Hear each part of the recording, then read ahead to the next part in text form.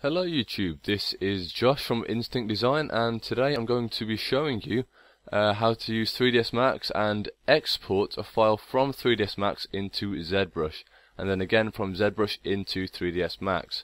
It's quite simple, and I will now show you how to do this. So first, start with an object. I'm just going to create a box of some sort. Make sure it's converted into a polygon by right clicking, going down to convert to, and convert to editable poly. This could be any object you have, could be a map, could be a character, objects, just anything you want. And then you go to the top left hand corner, down to drop down menu, export, and you choose the location you want to. In this case I'm going to save it in a place called example and call it box, and then make sure in the drop down menu here it is all the way down to object. Okay, and press save and export it.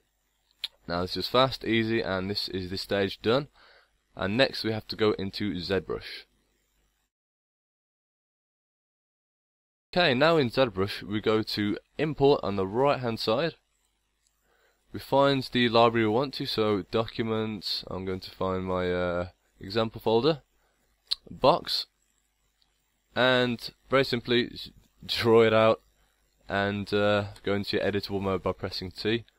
And there you go, there's your object. Very simple, very fast. Now you can bring this into other scenes. So for example, let's load a demo soldier at the bottom here, right? So this is a character here.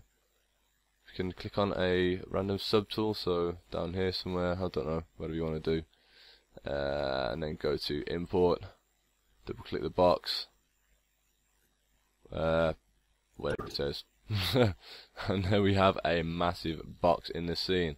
So obviously this will need scaling down, so scale, draw a line out and bring it down, if it'll work, that is.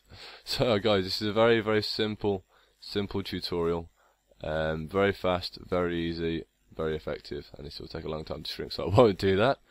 And I'll next be showing you how to take something from ZBrush into 3ds Max.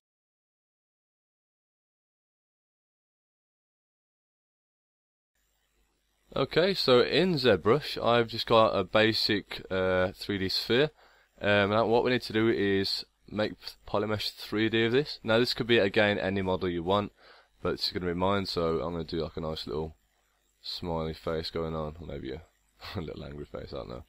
And then on the right hand side, go to export, choose the location you want, so again example, call it face object or whatever you want to do, and again note .obj, this is like a universal thing between modeling software, so just try and keep them in this file format or something very similar, and save. Yes, I want to replace it. And there we go, so that's that done, and I'm now going to go into 3ds Max. Okay, so now in 3ds Max I want to import that weird face thing, so top left hand corner, import, find where I want, again example folder, face, and click import. Just skip that and press close, and there is your face, guys. So again, it was very simple, very fast, you know, sort of low faff, and it's very easy to do. You can then, you know, model this with the vertexes, do whatever you need to do, but just do remember this is quite high poly, and the higher poly it is, the more likely it is to crash your computer if you bring it into this software. So try and keep it low poly and use the high poly in ZBrush. So I hope you enjoyed this tutorial. I will be bringing more out soon. If you have any comments or any questions or any requests, feel free to leave them in the comment boxes below. Please subscribe, and thank you for watching. This is Instinct Design, over and out.